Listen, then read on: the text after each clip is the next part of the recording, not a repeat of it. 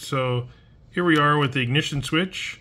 In general, it fits 60 to 64 Galaxy, 62 to 65 Fairlane, 60 to 65 Falcon and Comet and Ranchero, as well as 65-6 Mustang and 61-6 pickup. Now a lot of these, the general easy way to do it, you have your key off position, turn to accessory, you will see a small hole right below the key. This is the tool you need, just a paper clip. Push the paper clip in a little bit. Be a little difficult, my hand's in the way, but you'll see you turn the key a little bit further, key comes straight out. Now pay attention to this right here, that is keyed into the switch.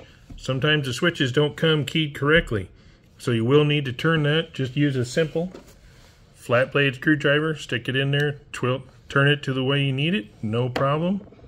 You go to put it back in, it'll be all set for you.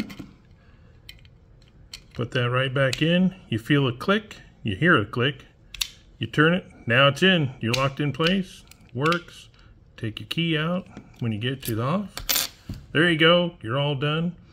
So the bezel fits 61-6 pickup, 64-5 Comet, and also Bronco.